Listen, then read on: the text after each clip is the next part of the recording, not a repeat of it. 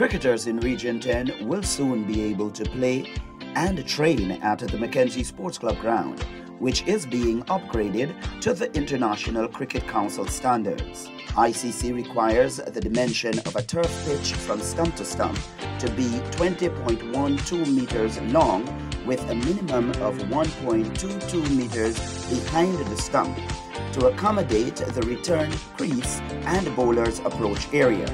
The width of the pitch will be 3.05 meters. There will be underground pipes and flood drainage catchment basin, herringbone and perforated pipes. This upgrade will also include ICC standard lights. These upgrades will enable the Mackenzie Sports Club Ground to host practice matches and warm-up sessions during ICC-hosted games in Guyana and the Caribbean. $250 million has been earmarked for ground enhancement across the country.